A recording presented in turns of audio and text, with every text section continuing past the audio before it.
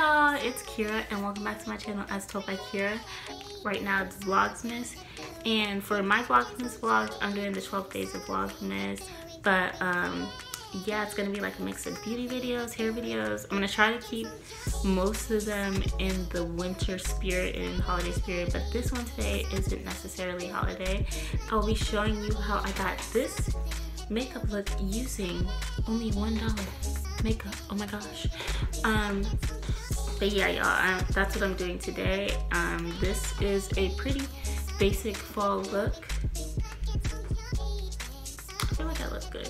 A little bit ashy, but other than that, I think I look pretty cute. If you want to learn how I got this look using $1 makeup, then keep watching. And if you wonder about my hair, yeah, it's 2 different colors. I'm about to dye it. First, I'm using their wipes. I've been using these, so they're already open.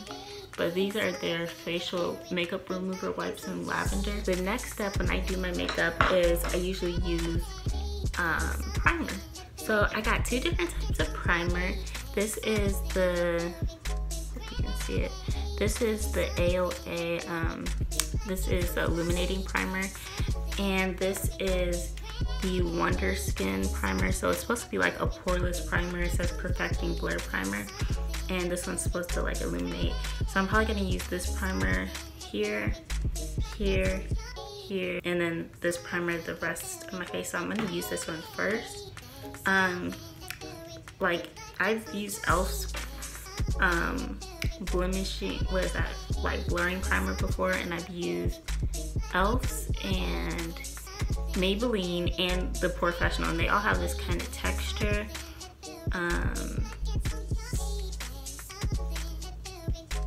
This does not have that texture, but it does have sparkles, so.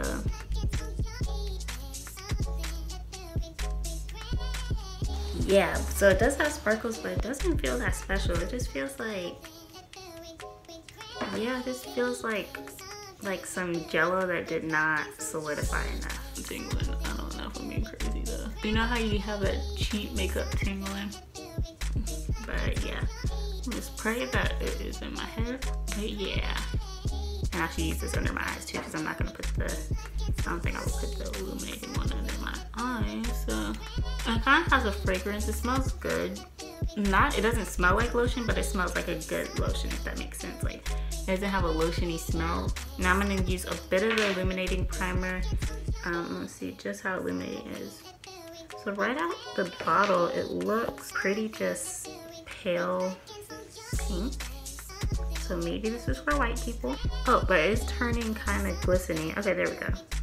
It's turning glowy. Oh, that's kind of cute. I'm gonna apply it to areas that I would typically highlight. And they do say on the pack that you could just wear it without foundation. I didn't get foundation. I got 2 different BB creams, which Saf also got 2, I think. But I got the ALA Studio Perfect BB Cream in Rich, and I got the BB Cream in Tan. So Tan looks like this, and then Rich looks like this. Tan actually might be my skin tone. I got both just in case I needed to mix them, but well, it's a little light. Actually, that's a little light. And then Rich looks like this, and these are the 2 darkest ones that they have. So yikes. Yeah, I think I'm gonna mix it definitely to get like a nice even skin tone. That looks like my color, I think. This is kind of thick for a BB cream, by the way. So when I have that together, I'm taking my beauty blender, which was also from VLOGmas, but this was actually $1.55 because it's for the charity for the animals. The illuminating primer's coming through, so I kind of like it. Like, I don't know. Next, I'm using this Wonder Cover concealer, and this is in the color Bisque. You know, this is a light color, so I'm a little bit scared. A little bit of dots because I saw Saf said this was hard to blend, and I'm gonna blend it like one eye at a time instead of doing both eyes. Okay, I'm definitely gonna have to put BB cream back over this. Just the wrongest color, but it's okay. All right, I'm back. Yeah. I'm just gonna go over this with my BB cream, and this time I'm gonna use more of the Rich than I do of the Tan. I got this AOA Perfect Studio Setting Powder. Is in the color Banana. So there's a good amount of powder in here though, which I do appreciate, you know. But I'm guessing this is supposed to be like a Benign Banana powder dupe. Just trying to make sure I don't have creases under my eyes before I set it. Then I am taking my flat top beauty blender. I do have like dark circles, so I feel like this is a really good way to, if it works, to, you know, set that off.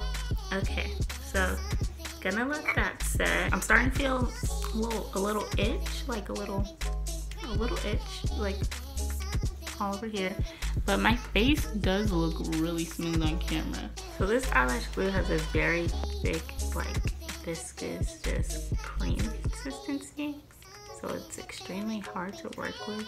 Okay, and it dries super fast. So it says wait 10 seconds. I'm just applying it directly after.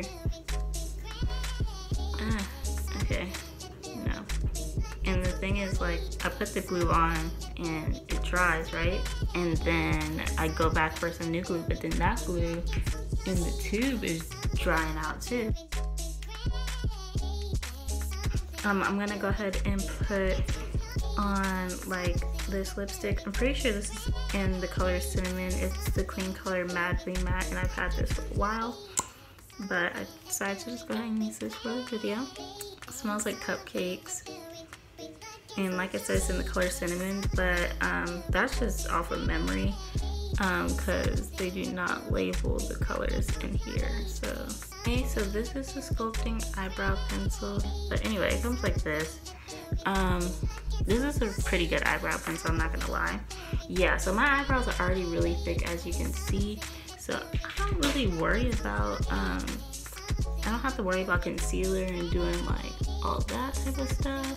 What I basically do is I like my eyebrows just to be a little bit bigger, so I just kind of like draw that little light line, and then from there I flick up, and it's just a continuation of that.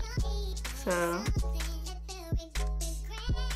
now to wipe off this banana powder, I am using my Artiste brushes. They had some dupe brushes on the website, which were pretty cool. I mean, it's not the worst thing I've ever seen. Yeah, so this is the Wonder Bake highlighter, and it is in the color Snap. And yeah, so I already tried this out too. But I found that, you see this little dig, it's really baked in there, so it doesn't give a lot of payoff. Oh, that looks good on camera. Well, not enough for my liking. So what I like to do is scratch a little bit to get some of the product to come up, and then I'll test on this finger. The color payoff is like solid. I'll show you from back here. But yeah, I find that this is a very dry powder, so it's hard to get onto my brush. Yeah, just to make this more of a look, I'm gonna put on some eyeliner, but I'll be right back. But time for the final test to see if it withstands my setting spray. I make my own using witch hazel, so yeah, I'm just gonna spray it, give it a mist, and after that I should be done. And this just melts the makeup down a little bit so it's more flawless. So if you're like always wondering like, oh, why is my makeup still look chalky on my face, why does it look weird, you just need to use some setting spray and it melts it down.